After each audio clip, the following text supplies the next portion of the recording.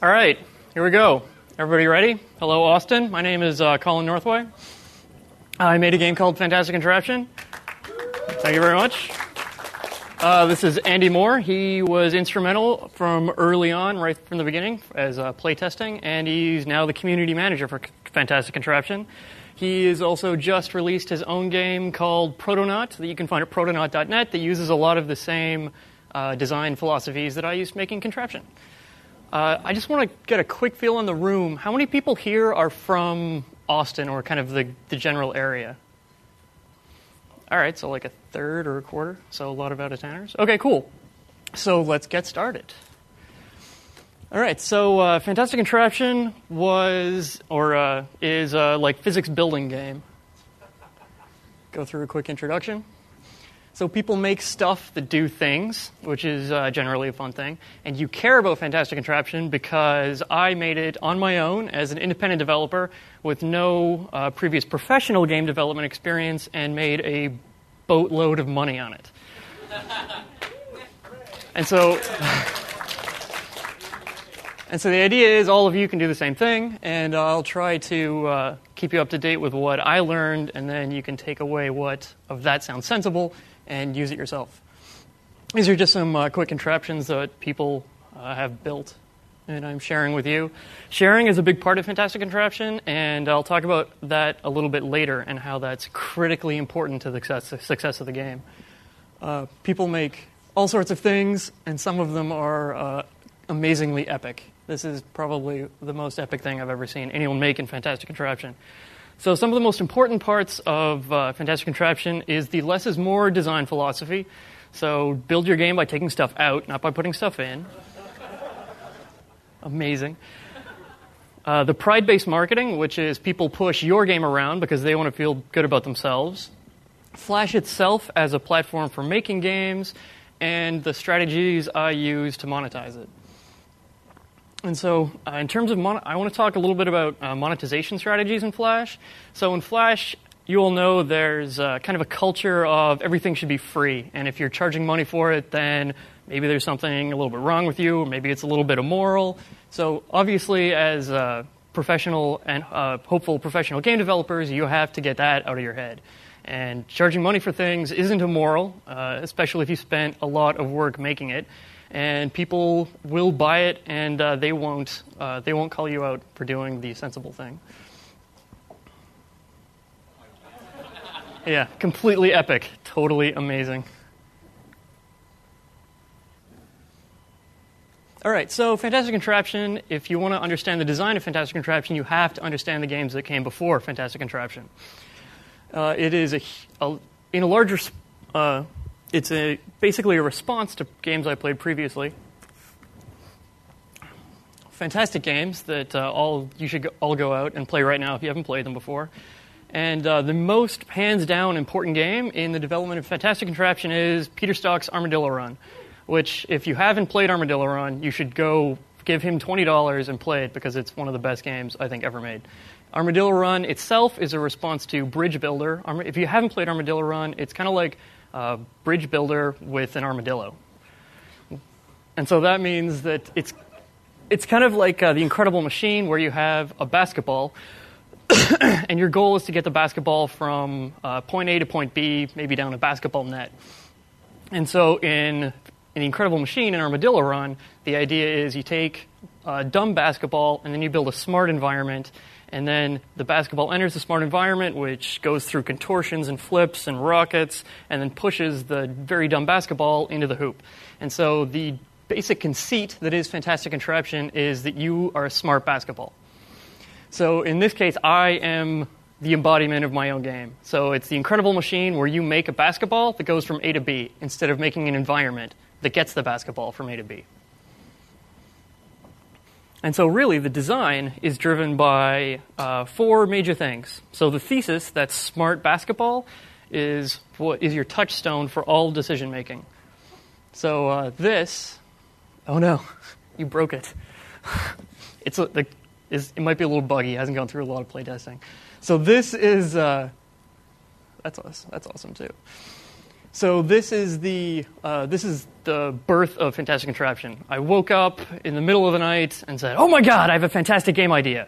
Then I wrote down this. And if you can't read my writing, it says, "Cool shit idea, presented with arenas, have to make a guy that can cross them." And so in the design... And so in the design of the game, that is the most important thing. That is the goal I'm trying to work towards. The design philosophy I used is always less is more.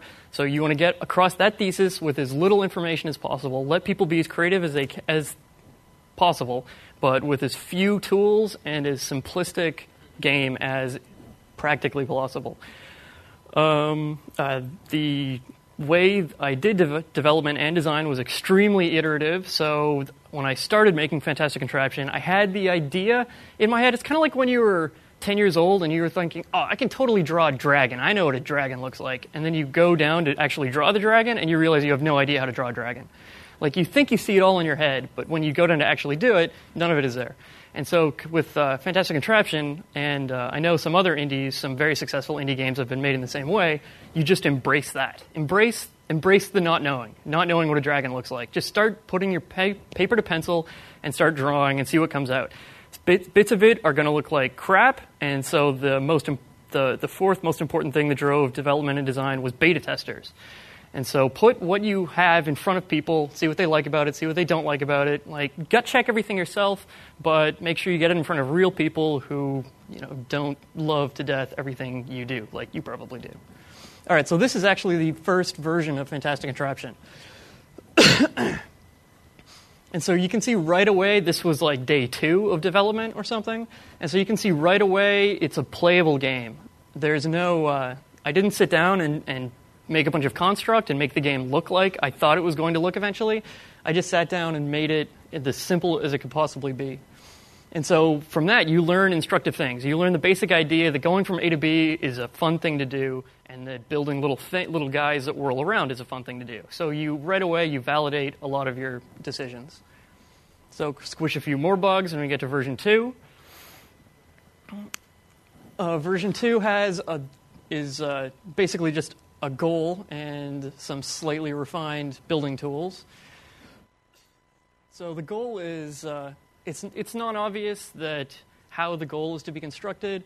So if you want to make a guy, then you have to have some way of limiting the people, so they have to make a guy and not an armadillo run level.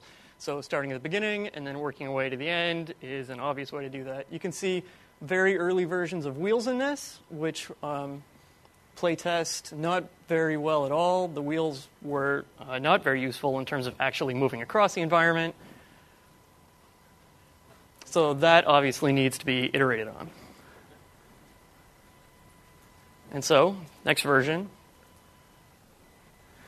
So this is the version that actually went out to the kind of small net of, the slightly wider net of beta testers. So all these previous versions have kind of been played with Andy, who was instrumental from very early on, and me and my wife.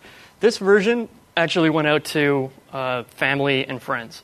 And so you can see in this version, we have the flux capacitor of Fantastic Contraption, which is the wheels with joints on them. Wheels with joints on them let you build all sorts of complicated things, but with extremely simple tools. So you can see Andy can make a odd flailing contraption with the same tools that he uses to build a walking contraption. So I have no great ideas on how to come up with your own flux capacitor. Hanging a portrait while standing on your toilet might help, but that's the spark that makes game design fantastic. All right, squish a couple more bugs. Move on to the next version. Oh, that's not good. All right, so this level has the level editor in it, which is good. And so, let's go back. Sorry, Andy. Let's go back to, there was a few examples that aren't actually in the game itself of early beta testers playing that first level. And so these are the first contraptions ever built. They're the first solutions to the first levels. And so these are instructive because at this point I don't know what it actually means to beat a Fantastic Contraption level. So you don't know if you have to get the entire thing from A to B, or just a part of the thing from A to B, or how big or how small that might be. And so I'm a big fan of, that was my dad's, and it was one of my favorite solutions to anything. And so this is incredibly instructive because I am a big believer in terms of end goals and motivating players. I love to give people a sandbox or give people a toy and then see how they beat it. What do they think is fair? So obviously, in those levels, it wasn't fair to make people build a thing and then walk all the way from left to right and not leave anything behind. That's not how they naturally played the game. If they picked it up and started playing, that's not how they did it. So when I went to formalize the win condition, now we can jump onto this one. When I went to formalize the win condition, now I wanted to make sure that mantis creature could succeed as well as a car could succeed. And so the in retrospect obvious solution of adding a basketball, which is just, you need a basketball to win, of adding a basketball just to get from point A to point B becomes a solution, which is great. It's great when the obvious thing is the correct answer, but sometimes you have to take a little while to get there.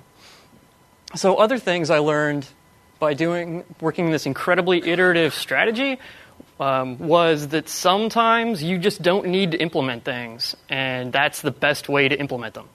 So at some point, I assumed that there was going to be... So if you've played Armadillo Run or Bridge Builder, you'll know that everything comes in set length pieces. So you can't make a huge, long... you can't make a huge, long girder in Bridge Builder, because if you could make a girder that was as long as the span you were trying to span, it would be a trivial game. So in Fantastic Contraption, I had fully assumed to build, in my vision at the beginning, I fully assumed I would have these limited spans. But in doing playtesting and just playing with it before that was ever implemented, you discover that the limited spans is actually a solution to a problem that Fantastic Contraption doesn't have. So Fantastic Contraption solves the problem of long spans being trivial solutions by having the limited build area, which is fantastic. I love it when the solution to a problem is don't solve it. All right, and then I think we can move on to the next one. Oh, is this the next one? Oh, sorry. And so I wanted to talk a little bit about a solution that I never found, a solution to a problem that I never managed to find. Sorry. I'm recovering from Paxpox, and I'm not contagious anymore, but I still have this lingering cold. So this presentation is Fantastic Contraption Postmortem, Colin versus the hacking cough. And so I wanted to talk about a solution to a problem that I didn't manage to solve. So simpler is always better. And so if you build, so say you have two rods. You have two rods in, we assume, three-dimensional space. They have mass, and they're solid, and they cross each other. So what happens when you have two rods or if you take two solid rods and cross them? What happens when you take two solid rods and cross them in real life? Well, nothing good happens. And in fact, in Fantastic Contraption now, you can't do this. It just gives you a big X over the screen when you try to do that, which is bad because it's more complicated for the user. If the user can just build whatever the hell they want, then that's awesome. You don't have to instruct them that stuff can't cross each other as long as something sensible happens. And in this version, something sensible happens. That's great. They fuse together, so they become one girder. So that's a perfectly great solution to the problem of girders and wheels crossing each other. Unfortunately, it gives you... this version is also quite broken. Unfortunately, it leads to degenerate play solutions to things. If you could make arbitrary girders that are perfectly strong or not perfectly strong, you can make basically any shape you want, and the game becomes too easy. So unfortunately, sometimes... Yeah. So unfortunately, sometimes gameplay trumps simplicity, and this is one of those cases. I wanted to show you something I tried that didn't make it into the final version. All right. So here is the audience participation test part. So this is the final version. It's the version that's online right now. And he's going to build us up a little contraption. It doesn't involve that. All right, so watch what he does. And then tell me how you think this thing's going to react.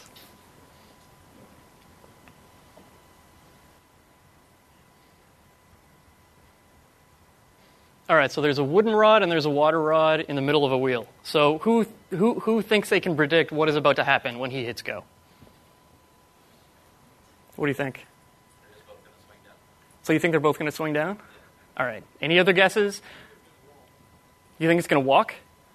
And so I think sensible things to happen here would be for both the rods to swing down or both the rods to swing around in a circle. But what actually happens, and this is in the production version of Fantastic Contraption, is an arbitrary one of the rods spins and the other one does not. And so if the user, you as an audience, couldn't have gotten that question right, which is, of course, why I asked it, because you have no way of knowing which arbitrary rod is actually connected to the middle of that wheel. So this is obviously, as a game designer, a horrible thing to have in your game, because it means it's basically non-deterministic to the user. And so this was the single biggest problem I worked on through development, was trying to find a model for this that worked the way people, in a sensible way physically in the real world, and also worked to a way people would expect it to work. And so I'm not going to talk too much about the different techniques I tried, because it's incredibly involved and kind of complicated and would take me forever to try to explain it to you. But suffice to say, every other solution, every sensible solution that has something deterministic happen here is worse in some other way. And I think the biggest fundamental design thing I learned about while doing Fantastic Contraption is why this works, why nobody ever complains about this, why nobody ever notices that something bad is happening. And that's because people don't use wheels to spin rods. People don't look at this at the wheel with the little arrow on it and think, awesome, I'm going to make a clock out of that. People use rods to spin wheels. There are cars in our world, and there are things in our world, things spin around on wheels. And so what took me forever to figure out was that it's fine that that's broken, because what's important is that every contraption people will actually build in the real world works to their mental model. So your mental model of how Fantastic Contraption should work and how this should work has nothing to do with reality, which means it's impossible for me to code something that will work in all cases like the user wants it to work, because users do not have that detailed a conception of the world. So instead, what you can do, and what I think is fantastic, is you can write to the model, the mental model of the world, instead of how the world actually works. So double jumping, right? It seems like you should be able to double jump. It just kind of feels like you should be able to double jump. But you can't. It's obviously totally impossible. I'm sure almost everyone in this room would try to double jump when they were a kid. And wall running seems like it should make sense, but I'm sure we all tried that when we were 10, and I could never wall run on over any kind of distance. And so that doesn't matter. It works in a game because it fits your mental model. It feels what seems like should be right. And so designing to what seems like should be right instead of what's actually physically right is an incredibly valuable tool to have in your belt. All right, and then I want to talk about the tutorial. So the first tutorial, I love it. It throws an error every time we load it up.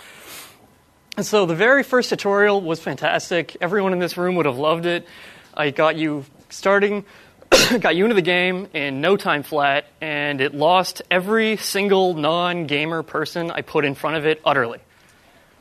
So the thing about us, everyone in this room, and gamers, is that we like to toy with stuff. We like to play with interfaces, and we like to fail and then try again and just test stuff out, which is great, which is a really fun way to learn how to play a game.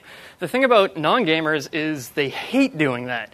They are scared witless about hitting a button and then having the world as we know it end. It's like every single button click is life and death.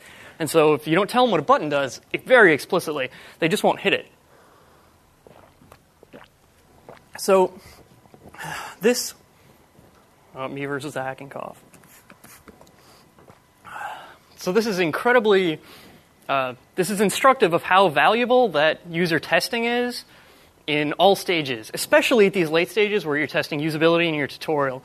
Talking about writing Flash games, when people start a Flash game, the reason you're going to get so many users is because there's very little barrier to try it. Even with a download game, there's like 30 seconds of downloading the game and then starting it, which is like great. I'm sure everyone here like loves download games. That's where like almost all the interesting gameplay is going on right now. But the average user just doesn't want to take on the chance of losing that 30 seconds. And so if you, in Flash, they don't see any risk inherent. But because there's no risk, there's no time invested, they have no time to lose if they just leave. Like, Mirror's Edge can be horribly complicated because somebody spent $60 on it. And if you spend $60 on something, you're going to figure out, like, what the hell you just bought and how to, like, get from here to there.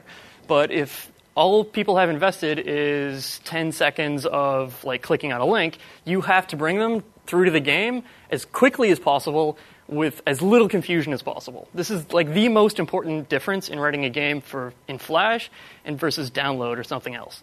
You have, like, no grace from these people. They don't love your game. They don't know who the hell you are. They just want it to work and work the first time and be fun immediately. So you have to try to do that as quickly as well as you can. The only way you can do that is to take the people who like hate you and put them in front of your game and then write it specifically for them. So what most people would do would be this, which is incorrect. There's an example just above them, if you zoom out a little bit, that clearly shows that that is incorrect, that what they have just done is totally wrong. And there's tools to correct this. There's like a delete button and there's a delete hotkey, and they can just like draw it again. But instead, they do what the instructions tell them, which is like draw a branch between the two wheels. They think, done, awesome. I got that horrible experience out of the way. And then they hit go, and then nothing happens, and they immediately quit the game. And so the improved tutorial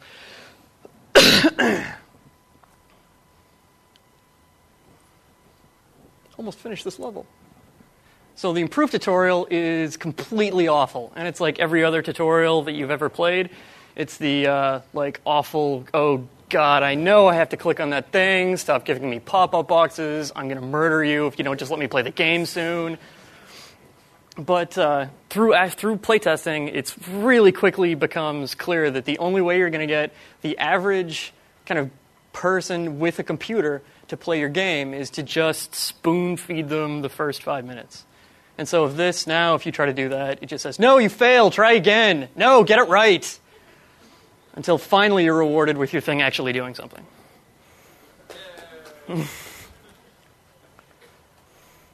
All right. So here at the very end, when he's so close, I actually want to, all right, you weren't supposed to do that yet. All right, so I want to talk a little about living online. Actually, bring up those old solutions. Cycle through those a little bit. So another instructive thing about that first round of beta of playtesters is that I have these solutions, right? So like my dad started playing my game because I sent it to him, and like my brother started playing my game, and right away they started making movies and like they wanted to show me the stuff they had made, and so. I'm a huge believer in this idea that however people play your game, you just want to let them do that like more. Reward people for what they already want to do because they know how to have fun already. And so it became immediately clear that people are really keen on sharing something that they've built and they think is cool. So building that into the game, it became a no-brainer. Went through different iterations, started with like XML cut and paste, just to like try stuff out. Until I ended up with, eventually, we can't really, I don't think we're really tied to the internet right now, so I don't think we can really show you a save. Can you? No. So, yeah, I think we're just too lazy to hook that up. So, hopefully, if you haven't played it, it's easy to explain. You make a thing. It's awesome. You decide, I'm going to show that to all my friends. Whenever you finish a level, you're prompted with like do you want to save? You type in a name. You type in a description, you hit save, and then instead of working forever, my error handling code is still really, really bad. Instead of just working forever, you're prompted with a little URL. So the most basic atomic tool of the internet, the URL, is how you can share your thing. And so it just says fantasticcontraption.com, design ID 1236. So I like that a lot more than the more common approach, which is to encode the entirety of your construction inside a URL. So you have like linewriter.com / and then, like 20 pages of text for that like awesome line writer thing you built. So there's downsides to putting your thing in the database like I did, but there's also big upsides. So one, that link, that little URL is so much easier to pass around than 10 pages or 10 lines of save code that encodes your entire thing. The downside is, of course, that you have to actually run the database, which is a non-trivial thing in terms of actually running the database. But in terms of writing the code, in terms of like actually doing the web development, it is not a hard thing, and no one here should be afraid of that. I've talked to people who are like, yeah, I would totally save it in the database, but I'm not a web developer, and I don't know how all this stuff works. The save code for, that's kind of cool. The save code on the server code for saving a contraption is like 10 lines long. It's a non-issue. The only thing between you and a game that saves stuff on the server is like the will to do it and an afternoon. It's really not very much work. And the XML handling stuff in Flash is awesome. It's all really easy. All right. So that's, yeah. And so after you do that, you get these links end up all over the internet. They end up everywhere. They end up in people's like Messenger. They end up in emails. They end up in forums are critical. So Fantastic Contraption passes itself really well on forums because someone will find the game and think, oh, okay, this is cool. I got this like neat thing. So here's this game I'm playing, and here's my neat thing I built. But I can't really beat level 4. And then someone else will go, oh man, that's a neat thing, and here's how I beat level 4. And so it's like a forum game. People will play your game in their community, and so you don't have to write like Facebook tie-in and stuff. Wherever a community exists online, people can play your game. And people will gleefully play your game amongst themselves. Because that's, the most fun way of playing games is communally. And so I call that pride-based marketing, because whenever you make something, you want to pass it on. That's just human nature. And so if you have a game that works with that, the people build stuff like we saw like Captain Forever earlier. That pride-based stuff in that is going to be awesome, because you make a ship and you want to pass your ship around to other people and let them see how cool it is. So if you have a game that like lends itself to that, do everything you can do to make that as easy as possible. Like now you might like automate the Facebook stuff, or like make it easy to send a Twitter off so like everyone can see this like cool thing you made in your game. And will pay off so well for you and the way your game spreads. All right, let's move on to the next one. All right, so development. And so I just want to talk really briefly about my API and how I develop. So don't be afraid of Flash. Flash is really easy.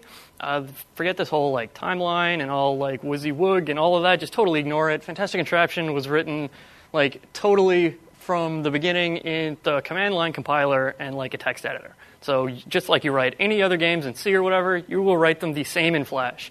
You'll just spend less time to do it because Flash has nice like sprite interface and stuff built in that takes a lot of your work away. In fact, I think Flash and the combination of Flash and BoxCD saved me so much time that if you watch Andy squishing bugs back there, that with Flash and BoxCD, you go to this squishing bugs. It just becomes so much faster, and your game gets finished much more quickly. Get that guy. So my watchword for that is I like to make games and not tools for games. So obviously, if you can find someone that does a library for you, definitely use it. Write games, release games. Don't get like boiled down and bogged down in tools and stuff. All right, and then the last hurrah of actually making a game, the release into the wild, or the horrible crush of people in the case of Fantastic Contraption. So this is one of those good problems to have people tell you about. Good problems to have are not good problems to have. All problems are bad. And so for me, the horrible crush of people was bad for a number of reasons. My server exploded hopelessly exploded, and it took 3 months to get on top of that, moving from server to server, watching the database traffic be faster and kill me. And another problem is the forums and the extended community, which is obviously, it's like a game that lives online. Like all of that stuff is very quickly developed, and all these people had great suggestions and things that were broken and bugs and ideas, and all of this stuff was fantastic. It was great, but I found it amazingly hard to interact with them. They just crushed me and buried me, and so I found especially because now there's these like forums after you make a game, and all these people either really hate you or really love you, even though they have never met you or have any idea who you are. And so actually trying to like go on there and interact with them is this emotional roller coaster that I was just not real keen on. So the only person that I paid like any like contraption ever hired, if you want, is Andy Moore, my community manager. Get them off me, Andy. Save me from the horrible crush of people. Yeah, so Andy is a community manager. It's fantastic. All right. Andy as a community manager is like as of a god to me, because it means that I get to worry about actually fixing things instead of like how, people don't like this thing that I did, this like forum post that I wrote on like my dog or something, which is kind of what I would always end up intrigued with if I was in there trying to do it myself. Okay, let's try to move on. All right, so here is try to show you some hard numbers. Here is my Google Analytics for the first week. Got to get these guys off me. So everyone's going to tell you, all the indie guys are going to tell you that step 1 is make a game, and step 2 is make people play your game, and that you have to work your ass off and talk to press and get your game around and write lots of emails. And so for me, it was totally exactly the opposite. I was just lazy and sat on my couch after a soft launch to work out some of the bugs, and then the next weekend there were 20,000 people playing the game. And so this meteoric rise is thanks mostly to the internet. And this is why I like Flash, and this is why I like Flash more than I like download games. And this is why I like the internet as a distribution model more than I like XBLA or something. Because on the internet, people have solved this content discovery problem. It is a non-issue. People discover content in a huge myriad of ways. There are tons of ways people use to find games, from like forums to like emails and everything. Where every other distribution channel, like the iPhone, everybody knows, right? The iPhone's content discovery problem is massive, and that finding games that aren't like the top 100 games, the best 100 games, is like amazingly hard. So making money on the iPhone is hard to do if Apple doesn't just like spray the money hose at you. But other platforms have the same problem. Whereas on the internet, if your game reaches an audience, and that audience can like happily share with each other, the internet can just do its thing, and you don't really have to worry about it that much. I shouldn't say that, because like everyone says, you should work really hard and like get your game out there. But it's a way better problem. It's a way the problem has been solved much better than like everywhere else in the game world. All right, so yeah, after week 1.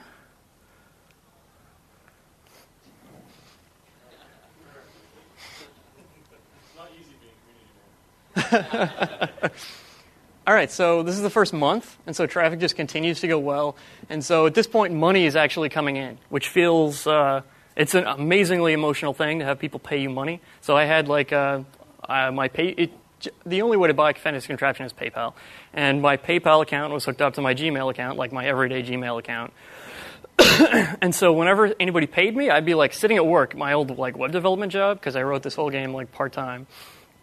And there's this little like thing would pop up that was like, bink, some human being thinks you deserve $10. And so that's like a crazy thing to be happening while you're like sitting hacking on this like bank website of corporate monotony. And like, bink, someone thinks this little thing you made is worth $10. It's like, oh no, what did you do? How did you do that? Oh, this is the importance of user testing. Okay. Sorry about that. You can get back.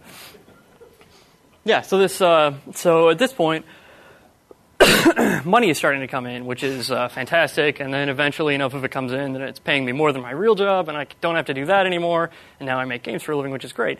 But I think one of the most important things about the way you ask for money in a Flash game, like one of the Mochi guys drew this distinction between a Flash game and a game written in Flash, which I think is like an important distinction, because Flash games are like kind of suck games where you launch kitties like at spiked things, and then a game written in Flash can be really good, but also have like 0 download bar, and like millions of people will play it instead of 4. All right, good stuff.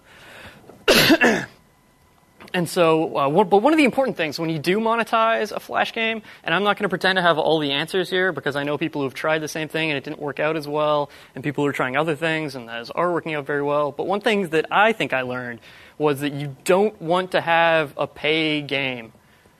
Like, Fantastic Contraption asks for money, but it's not a pay game. When I get reviewed on review sites, it's always, Fantastic Contraption is this great free game. I think there might be some other stuff you get if you pay them $10, but that's not really important. Be reviewed as a free game. Give away a ton of content. I think there's like 10 hours or some huge amount of free gameplay in Fantastic Contraption.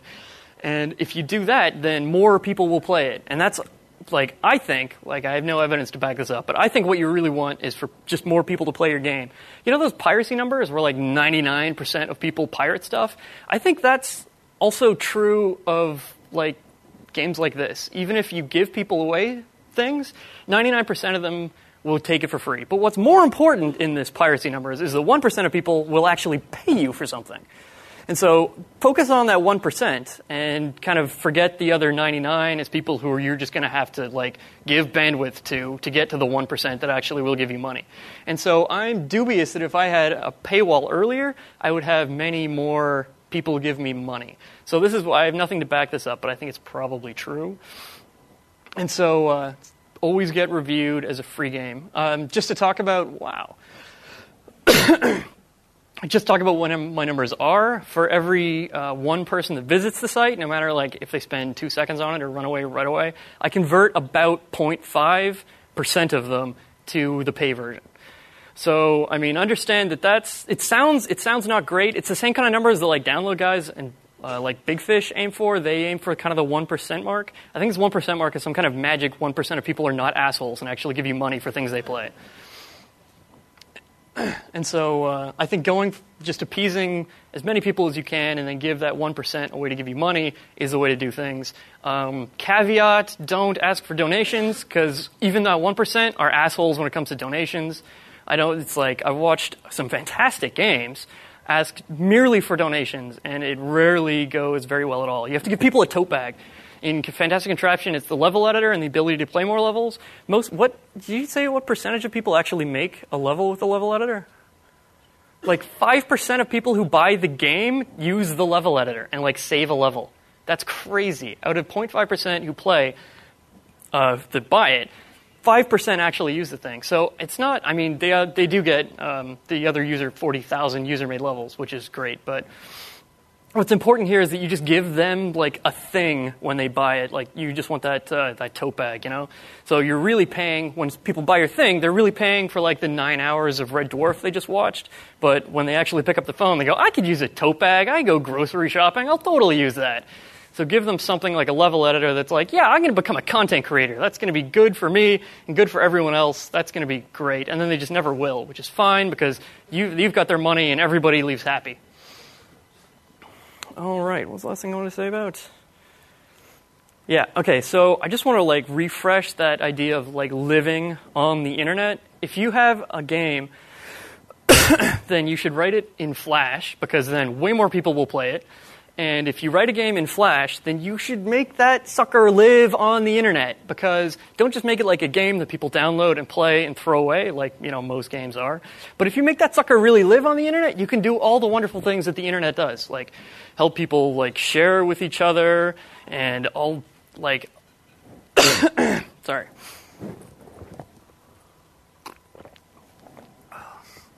and you can have like big communities that go places, and people can meet each other. If you have just a game that like exists, then that's awesome, and people will play it and people will find it. But if you have a game that kind of leverages the power of the internet somehow, like the greatest invention of like all mankind, then that's like way better. So I would highly suggest making a game in Flash because more people will play it, and then making it like live online and taking advantage of that as much as you possibly can. And so that's the last 3 months. I can't show after this because I ended up selling the right to like run the game to a company called inXile in Southern California, who are really good at what they do, and so the numbers after this are like theirs and mine. So I just wanted to show off that like it's a nice flat curve. You can kind of guess what happened from here. It didn't like drop through the floor. Things were pretty happy. There was like a lot of money made. And that spike is like Reddit. All of those like aggregator sites are fantastic. I think the number one source of traffic after like those save links and Google traffic were Jay's Games. Thank you so much, Jay's Games, for giving us so much traffic. And then the second one from that was StumbleUpon. Actually, no, StumbleUpon and then Jay's Games, because StumbleUpon kind of made us and then also just kept giving us traffic like forever. And I think that's all I wanted to say, and I'll manage to leave 15 minutes for questions, so that's good. So anyone that has a question, feel free to ask it now.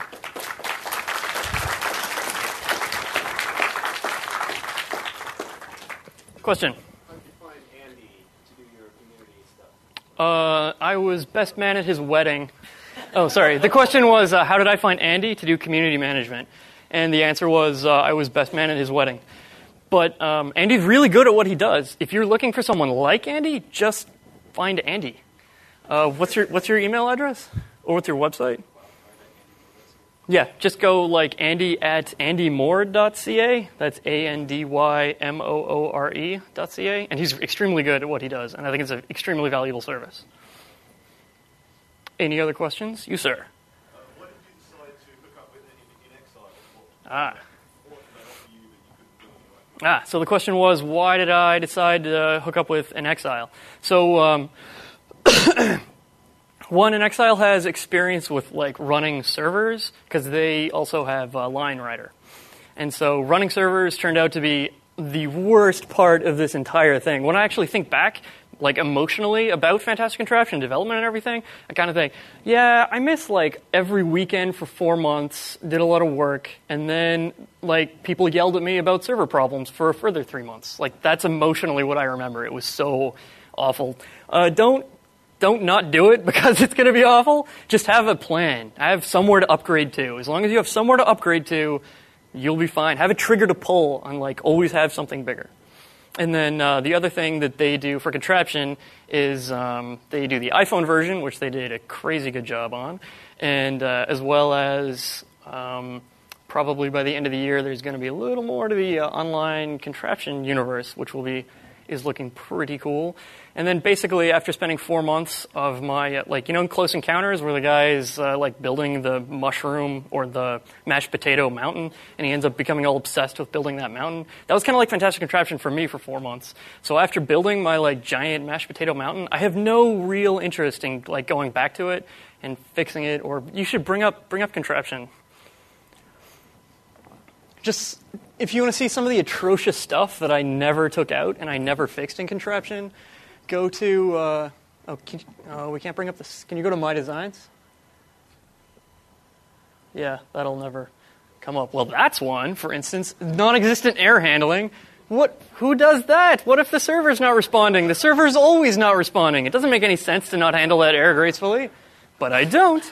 And if you go home and look at the My Designs and the player levels and the... Yeah, none of that stuff's going to load. But it still has that's the only place my art is still in the game. So my wife, Sarah, did all of the art. She did a fantastic job, obviously. I highly recommend the best way to get art in your game is to marry an artist. But, so those kind of tertiary menus are the only place where my art is still in the game. And there's no way it should be there. And I know I should have gotten it out at some point. But after spending 4 months on something, it was just, I am not keen to ever kind of touch it again. And so inXile will go on to do the stuff that everybody knows and everybody agrees should be done, and I don't have to actually write the code. I can work on a new fun thing instead. Question. Yeah, two-part question. One, with the physics, did you decide to go with try to model it as realistically as possible, or just whatever made the gameplay fun? And second, when I was playing this last year, a lot of levels could be solved by kind of like instability thing, like it would stop and it would like Yes. vibrate and then like the entire thing would explode. Yes. The explode. Don't do that. Don't show people how to do that. Right. So the exploding bug is not intentional, and I would love to have that not in the game, please God, anymore. If I make physics updates to the games, then it breaks all the old replays, unless I add a hack to use the old replays onto the old physics, which I'm too lazy to do. And so I did all of 2 physics updates, very early on, and because it killed all the replays in the game. And one of those was to make it harder to make exploding contraptions. I totally forgot at some point to do the big shout out to Aaron Cotto, who wrote Box 2D. Let's all applaud for Aaron Cotto and the whole Box 2D team, because those guys are totally amazing. When you do make some money, make sure you funnel money back into all of those open source projects you used. I gave Aaron Cotto and those guys a bunch of money at the end of every month, as well as the guys that ported the Box 2D to Flash, because they worked just as hard. And I needed Box 2D for. Why are you doing that? That's going to explode. Oh, it just broke. Haha, perfect. More non-determinism. Yeah, but in terms of the physics, is all what's fun instead of what's real. Because fun is more important than real, I've always thought. Counter-Strike is not real. Counter-Strike is fun. Any other questions? You, sir. How long did it take from the time you wrote the note until you released it for a while? So that was 4 months. So it was 4 months, all part-time. Every waking moment of my part-time. I think a fantastic way to make a good game is to have the most boring job. Because the more boring your job is, the more all this creative energy, you're just sitting at your desk and you're thinking, oh my God, I've got these great ideas and I've got all this creativity, it's going totally unused. And then you get home and you just explode in this world act of making something neat. Have a really bad job is a great way to make a good game. You, sir.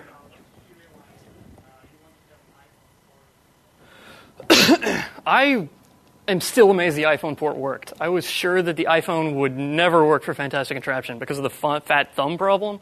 And so I was like, there's no way to build a contraption on an iPhone because your finger will always obscure what you're going to click on. And so really, just other people came to me with an interest in making an iPhone, and I was kind of like, all right, I don't think you can do it, but if you really want to try, I guess you can.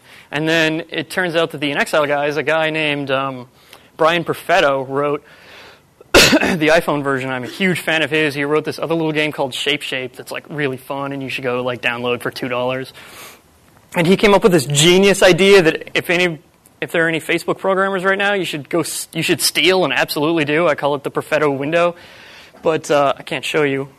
But if you put your finger down, and then there's this little window that pops up in the right-hand side that is a zoomed-in version of what's going on under your finger. And so you can see it's almost better than you can almost write it better than the Flash version because you always have this little zoomed-in window of what's going on. And so I didn't actually know I wanted to do a Flash version until somebody wrote it, and it worked. Question? How do you go about setting up the PayPal? How do you, when the user approaches that, how do you maybe in terms of incentivizing them and getting them to use the stuff if you don't have a PayPal account? Yeah, right. So the question was, how do I? I'm going to answer emotionally and technically. How do I emotionally get users to actually pay for something, and how technically do you handle the payment through PayPal? I think your question was the emotional question, but I'm going to answer the technical one too. Well, the technical one would be nice. All right. So emotionally, I try to be very feel good. If you go back to the main menu, destroy the contraption you've been working so hard on, and then sign out, and then do something to make the game reload. So if you actually mouse over the full version, you see the support this game, support indie game development. That was a big part. I think that's a big part of why I get actual sales.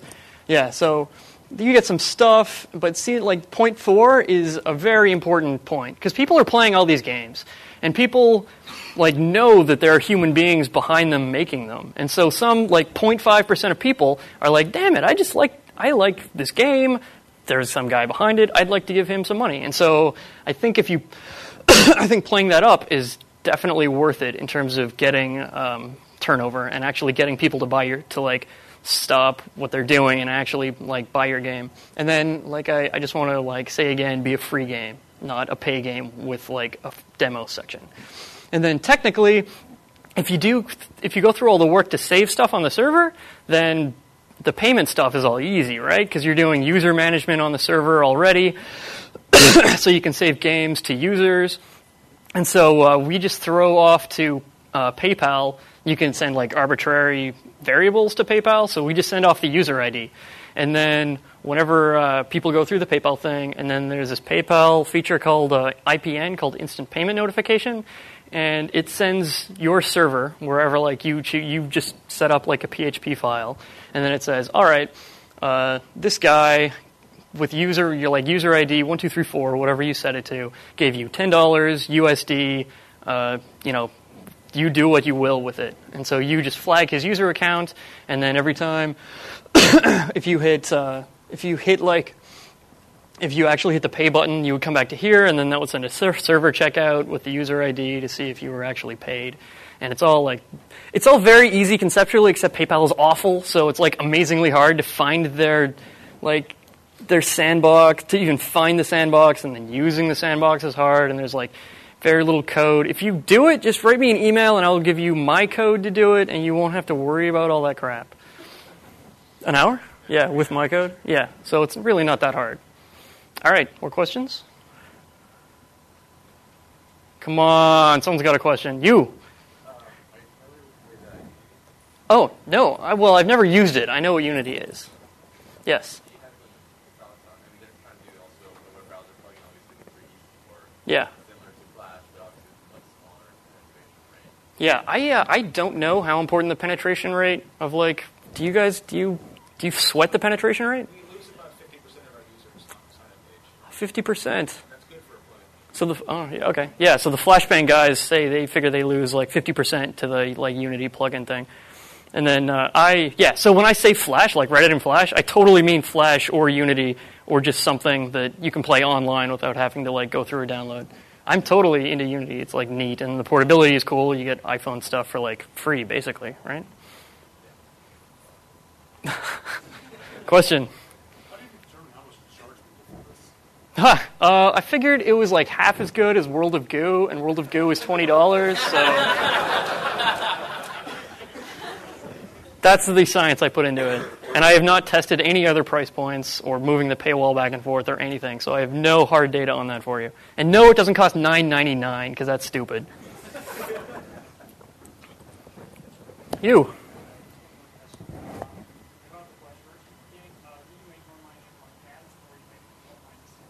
Oh, that's a fantastic question, the ad question. All right, lesson number 1, you will never make money on ads. That's not really true. If you have a ton of users, so when Contraption started hitting like 1 million people a month, you can start to make money on ads. But when you're nobody will pay you any money for ads. Especially, it's gotten worse since last December. There was like a big collapse in the ad market or something. So my suggestion is, if you're looking to monetize a game, really don't count on monetizing it through ads. Like, I don't know if you can even pay for bandwidth on ads. Don't put them on, because they'll just alienate. Like, if they alienate 1% of the people who play the game, then that's like 1% of the people who aren't playing your game who like might have paid. I guess that's, let's see, 1%, and then 0.5% of them would have paid for it. So now you're losing, like 0.005% of your actual sales market. Now there's ads on the games after Nexile took it, because they know ads people, and they go to like conferences where ads people are, and so they've got like, there's a guy whose job it is to like do the ad thing, and so they're like way better at it than like anyone in this room is. Anyone in this room will like never make a dime off of ads, as far as I'm concerned.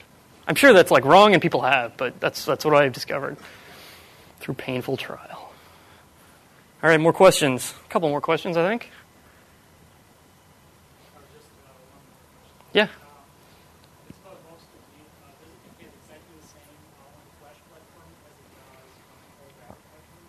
So the question was, does Box 2D behave the same in like on the Flash as well as all the other versions? And so, in fact, Box 2D doesn't behave deterministically between Mac and a PC, which is like bad because if you have a PC, a huge percentage of if you have a Mac, then a huge percentage of the replays saved on PC will just like not work for you, which sucks. And if you have a PC, then a percentage of the replays that saved on Macs will just not work, and that's too bad. And then it works. Box 2D is very different on an iPhone because there's a lot less processor power. So you'll see the iPhone version of Contraption is much squishier. So the squishiness is fun, right? It's like part of Contraption, but the iPhone game is way squishier because you just can't run the same number of iterations in the physics.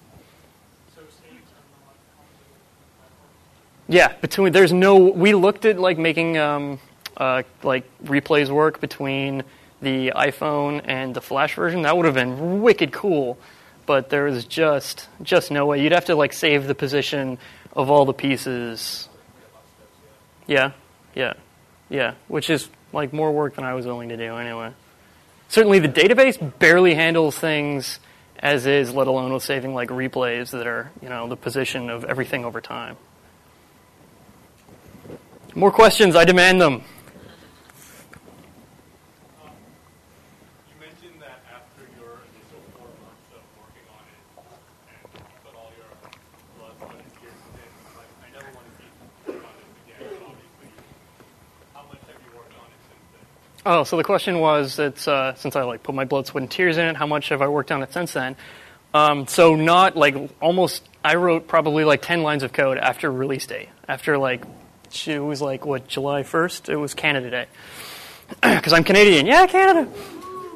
And so, literally 10 lines of code. Now I do design work with an Exile. So I don't write any code there, but I do the fun stuff, right? The stuff that, the game's creator, oh, does this work, and what are we going to do? We'll get the creator in here, and he'll, have all the answers, because magic. Yeah, so really I was I'm really still dead sick of working on Fantastic Contraption. Talking about it is fun, and doing design work on it is fun, but writing code is not so much. Come on, just a couple more. You can do it, crowd. You, sir. He'll do it to you, man. You watch out. Don't ask that. Don't tempt him. Mm-hmm.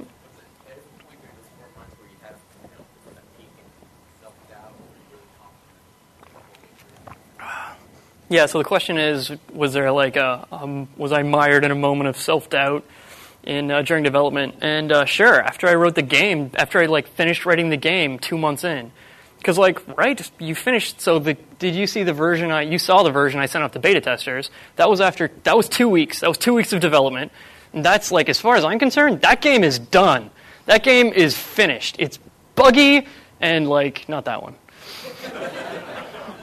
It's buggy and no one will play it. Not that one.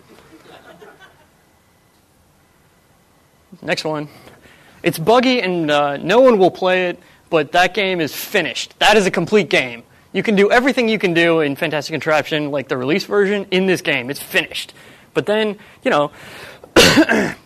you spend 2 months actually writing it and making it work with levels and stuff and saving and all that jazz. And that's, kind of fun. And then after that 2 months, you then finish the game again. It's spotless, it's fun to play, it's got saving, it's got everything. And now you have to spend 2 months writing menus? Menu writing is not fun. And so it took literally 2 of my 4 months of development writing menus, and that was awful. That was all. And you just have to at that point, you're just cruising on belief. It's people are going to like and play this game, and you need a menu to select levels, so I have to give them that. If everyone here was just happy to run command line level select stuff, we'd have more games, because people would actually finish them. All right, is that it? Do we have time for one more question? All right, you, sir. Speaking about all that, after you finished the game and doing the plus stuff, you mentioned you had to completely redo the tutorials to fit non-gamers. Yeah. How many times did you iterate on that tutorial?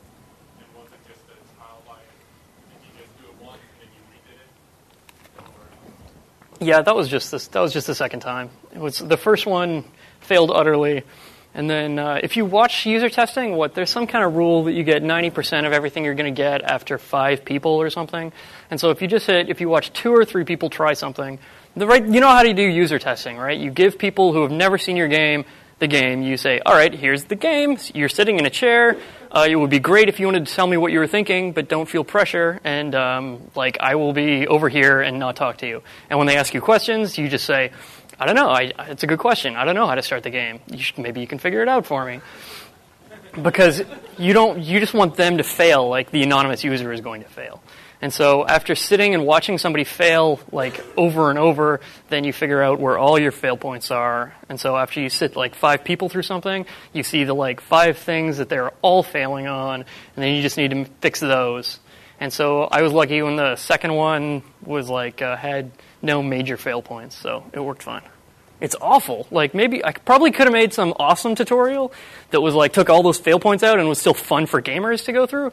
But instead, I just went through all right, you idiots, you want to be idiots, then I'll give you the idiot tutorial. Elaborating on that last point, another question. How often did you do things because users were idiots? So the question was how often did I design for the idiot? And I think that design, the simplicity thing, kind of speaks to that. So, idiots and smart people both like elegance. That's the overlap. That's where the Venn diagram of smart people and idiots overlap, is sweet, sweet elegance. And so I by designing for simplicity, for absolute maximum simplicity, you get idiots for free. Is that it? Are my last words going to be idiots for free? All right. Thanks very much.